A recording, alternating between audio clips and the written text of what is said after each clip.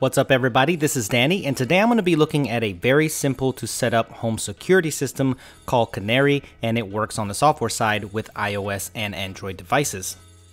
The Canary features a 1080p video camera, also with a very loud 90 decibel siren, motion detector, and also there are temperature, humidity, and air quality sensors which make this pretty unique. So let's go ahead and unbox this thing and see what comes with it, and it's available now. I'll leave links in the description section below if you're interested in picking one up.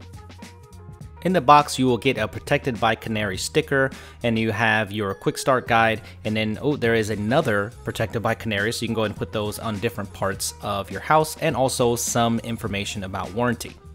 You get a nice flat tangle-free micro USB to USB cord so you can power the Canary with it. Then you get the very appropriate yellow auxiliary cord, which makes you be able to talk securely to your Android or iOS device. And then you also get a power brick to go ahead and plug that micro USB to USB cord into so you can power the Canary. Let's take a closer look at the hardware. It's got a very nice cylindrical design with a nice matte plastic finish on the outside, and the prominent feature of the Canary is you'll see that large 1080p HD camera sensor right there on the front, along with the motion sensor. I have the white version, but does come in black and silver as well, and on the back you will see the micro USB port, the auxiliary port, and also a hardwire Ethernet port if you don't want to use the built-in Wi-Fi.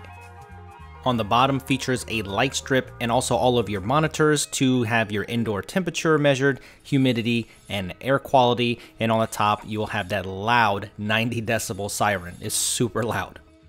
That's a lot of tech packed into this little cylinder, so I like the design of it. It's pretty compact, so it shouldn't stick out like a sore thumb, so it should be perfect on like a bookshelf or in a prominent place in your living room. So I'm going to take it inside and show you exactly how I set it up and where I put it in my own home. I set up my Canary right above the fireplace, so it's going to give me a nice wide angle view of my living room, front door, and garage door, but you can place it wherever you want. And like I was saying before, the design is very nice, so it doesn't stick out like a sore thumb wherever you put it. So I like the way it looks, and it looks very discreet. So let me go ahead and show you how to set this thing up. It's really simple. The first thing you want to do is plug in the Canary. That's very simple, and use that micro USB to USB cord, and then of course you plug that into the wall, and then it's going to show you that lighting strip that I showed you on the bottom to tell you that it's going, and these colors change for different things like alerts and standby. Then take that yellow auxiliary cord, plug it into the Canary, and then plug it into your phone, and then download the Canary app, and everything is automated. Just follow the steps. But let me tell you, the Android side, it takes much longer to pair. What's awesome about the Canary is that the basic plan is free, so it will record and it will keep your stuff in the cloud for up to 7 days. But there are other plans there, so you can take a look at them. They do charge, so make sure you look at the plan that you need. You can manually change when to turn on and turn off the Canary, but it is smart to be able to do that on its own. So when you leave the house, it will recognize when you do leave and it will arm the system. The software is basic and also very easy to use, so you can add multiple users if you need to. You can also set up multiple Canaries in your house, so you can put it in different places and go ahead and monitor all of them. And then you can also give other people access to the Canary, like your family members, if you need to.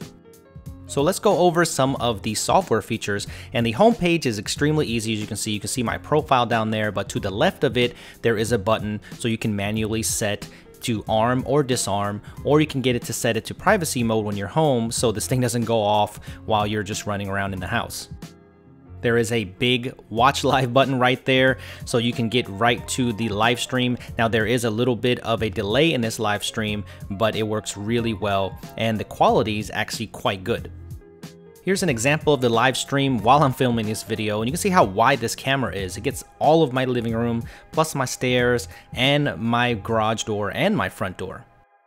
From this homepage, you get a quick glance of your temperature, your humidity, and also the air quality. And if you tap into that, you can actually get some graphs so you can take a look at trends. But if you just swipe up, you get to where all of your notifications happen and all of your detections happen. And on the top 3 parts right there in the corner, you can separate those by all, just by detection, or you can bookmark different events that have happened so you can watch them later on. So this is how Canary works. If it senses anything that is weird or it senses motion that's not supposed to be there, it sends you an alert like a text message. And then you can review that where Canary records that point of abnormality. And then you want to make sure that it's something that you need to react on. And if it is, then they give you a couple of options. You can ring that ridiculously loud 90 decibel siren, or you have an opportunity to make an emergency call. The exact same thing applies to the nighttime, and actually this camera has a night vision mode which works extremely well, and the quality is really good off of it. I was very impressed with the nighttime recordings of the Canary. You do have to help the Canary get a little smarter though. If you have a pet like I do in the house, the pet will trigger this motion sensor a lot, but what's awesome is you can tag these clips like pets and sunlight and different things like that, so eventually it will stop alerting you. So overall, I really like the way that Canary works when it comes to the simplicity of it, because it just works when you leave the house, it knows. So it takes a little bit of time. I've been using this for about 2 weeks now. And then what you can do is go back and look at some of these graphs, like if your temperature is stable in the house, how much humidity there is, and maybe the air quality. So the air quality sensor, I did have to reset it by just opening the windows and things like that. So it does get better over time, but it will show you if there's some abnormalities in the air quality. The Canary is extremely easy to use, the software is very basic, and I think that this is the target audience that Canary is going for people that may be a little bit intimidated by this smart home security thing. The average non-technical person will have no problem setting this up or using it.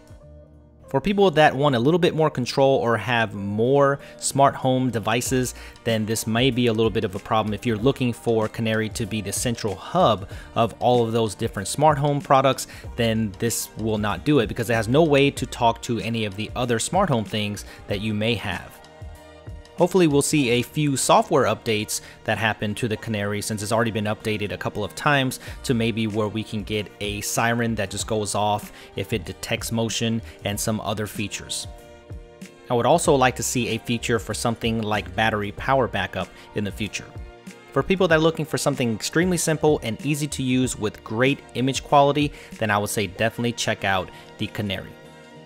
So thanks for watching, guys, and leave your comment in the description section below of what you think about the Canary, and subscribe to the channel if you haven't already, and I will see you guys in the next video.